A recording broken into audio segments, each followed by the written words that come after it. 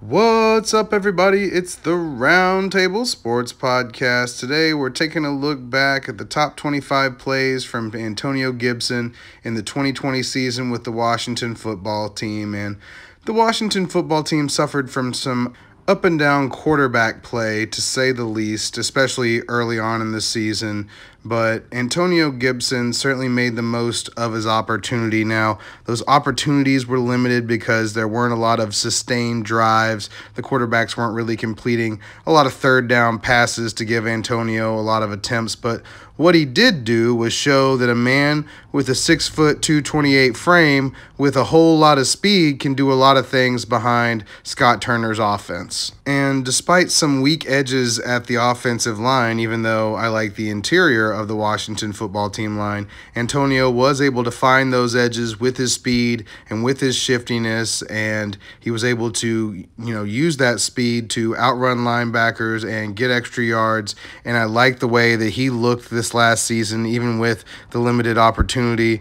That wasn't just limited by the quarterbacks. He also had J.D. McKissick in tow, who was getting a lot of the passing game work. But I worked hard, and it wasn't really that hard, actually, to include a bunch of the passing game work for Antonio as well, because I do believe that he catches the ball with ease and would be a big benefit to the Washington football team for them to utilize him in the passing game as well, because it allows the team to be multiple and do different things with him at the backfield, and it doesn't really tip their hand to have him back there. As a matter of fact, Steve Keim has said that they want him to run more routes, which he's absolutely capable of. Ron Rivera has come out and said that he expects a bigger role for Antonio Gibson. Really, the only thing that's holding him back is the lingering turf toe injury that he may or may not still be dealing with. So the sky's the limit for this guy. He's being drafted at the back end of the second round, about pick 19 currently as it stands. I got to think that's going to continue to go up as people consider what this guy can be to this offense.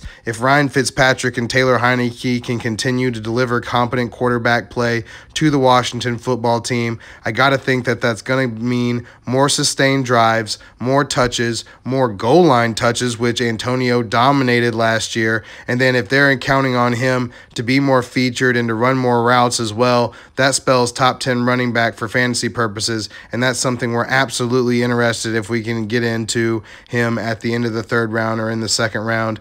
That's a big deal for fantasy owners to have that kind of confidence. And certainly J.D. McKissick looms, and I do like his skill as well. But at the same time, when you see Antonio run in open field, when you see him use his shiftiness and the amount of power that he has because of his size as well, it's a beautiful thing to watch. And he's just a rookie. If he's able to add a little bit of bulk to his frame and get a little stronger, I got to think the sky's the limit, and that should boost his sustainability as well, because he can absolutely run through the tackles too. You see a lot of these break to the outside, but he's absolutely capable of taking it up the middle as well. That's where a lot of the most successful running backs find their success, is they're able to do all these different things, and the defense can't key on one.